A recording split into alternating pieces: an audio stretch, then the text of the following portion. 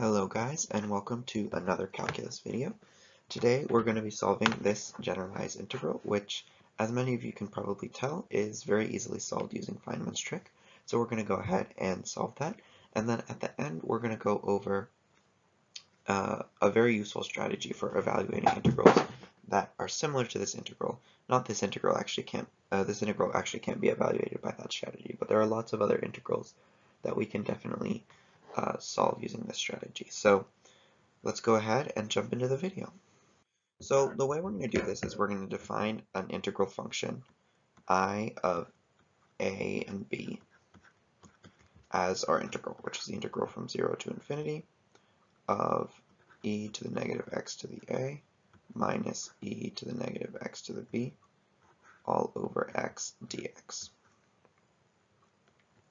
Then what we're going to do is we're going to take I sub a, which basically means the partial derivative of I with respect to a, and that's pretty easy to calculate. We're just going to end up with the integral from 0 to infinity of e to the negative x to the a over x.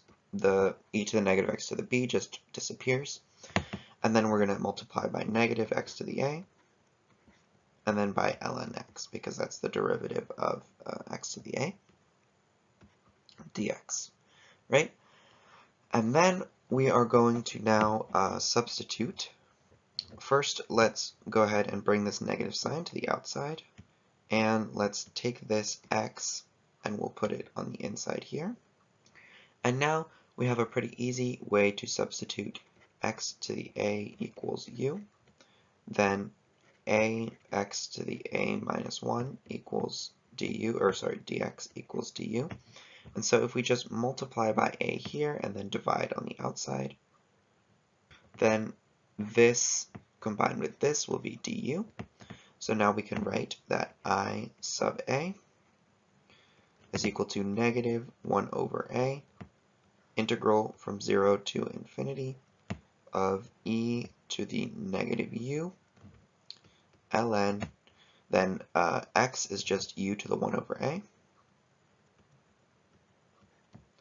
du. Then we'll use properties of natural logs to bring this 1 over a all the way outside.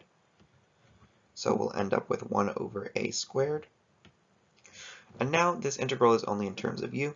This is a pretty common integral that we've used in the past, and it's famously equal to negative gamma, where gamma is the Euler-Mascheroni constant. And so we're going to end up with I sub a is equal to gamma over a squared. All right, now that we've used Feynman's trick, we're now going to integrate back. So we're going to integrate both sides with respect to a. I'll write it out as di over dA. Now on the left side, we're just going to end up with I again. We can write it as I of a of b. I'm just going to leave it as I right now. And then this is going to be equal to negative gamma over a plus c, right? But the thing that we have to take into consideration here is that this constant is actually not just a constant, because when we're integrating with respect to a, b is actually treated as a constant as well.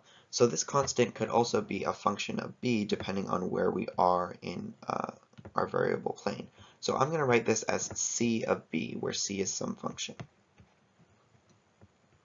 Now we're going to take the simple fact that if we take I of, instead of using a and b, I'll use x and x.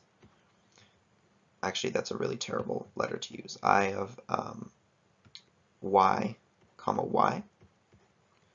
This is going to be equal to 0 because both of these terms in the numerator will be the same. And so it'll be 0 throughout the entire domain of integration. So we can write that I of y, comma y equals negative gamma over y plus c of y, right? And this is equal to 0. And so this tells us that c of y is actually gamma over y, which means that since we're not looking for c of y, we're looking for c of b, we can just replace the y right here. And so overall, our integral is going to be I of a comma b equals negative gamma over a plus gamma over b. That's our answer. Now let's see how we can apply this to a few different problems, and then also look at another strategy that we can use to evaluate integrals similar to this one. So we're actually going to use this to evaluate a viewer-suggested integral that's basically of the same form. So I'll put the comment up here, and if we quickly write out the problem, we will realize that integral from 0 to infinity of e to the negative x to the 4 minus e to the negative x to the third plus e to the negative x squared minus e to the negative x all over x dx is actually just equal to I of 4 comma 3 plus I of 2 comma 1. So if we just plug this in, we will get negative gamma over 4 plus gamma over 3 minus gamma over 2 plus gamma, right? So this right here will just simplify to positive gamma over 2. And this side will simplify to gamma over 12. And so overall we'll end up with 7 gamma over 12.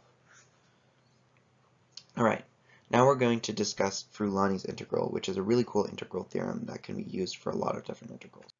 So if we ever have an integral of the form, the integral from 0 to infinity of f of ax minus f of bx all over x dx,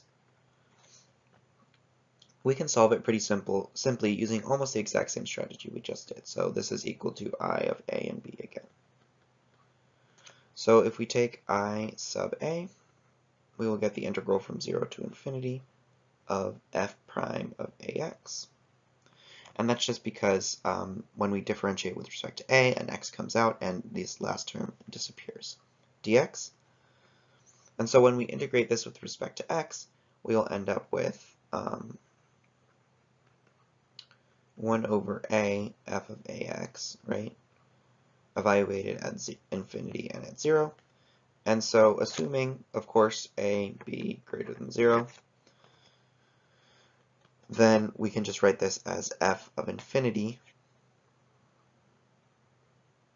minus f of 0, right? And then if we integrate this with respect to a, then we'll get I is equal to ln a times f of infinity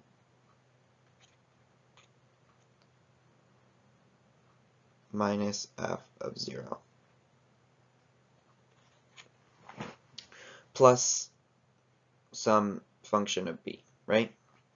And just by inspection, since we know that this has to be 0 when a is equal to b, we know that we're just going to be subtracting this exact same thing. So we could go through the process of actually solving for it, but we know that this is going to be ln b times f of infinity minus f of 0. And so we can just rewrite this whole thing as ln a over b f of infinity minus f of 0. So this is called Frullani's integral. And it's something that you see used all over the place. In general, we'll just go through the derivation of it again because we don't recognize that it's a form of Frullani's integral. But if you want to really quickly be able to solve something and just already recognize that this function is something for which we can use this, I would definitely consider doing that because I think it's a great strategy. Anyway, I hope you guys enjoyed the video, and I'll see you next time.